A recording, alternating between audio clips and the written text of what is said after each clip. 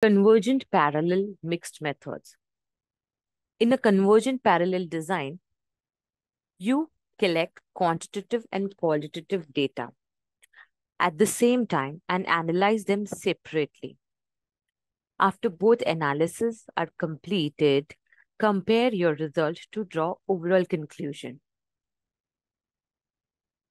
Convergent parallel design. In your research on cycling safety in Amsterdam, you undertake both sides of your research simultaneously.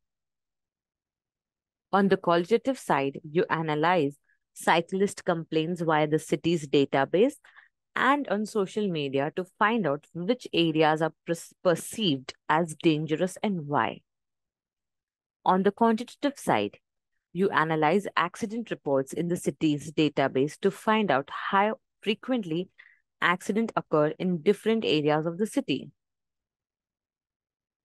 When you finish your data collection and analysis, you then compare results and tie your findings together.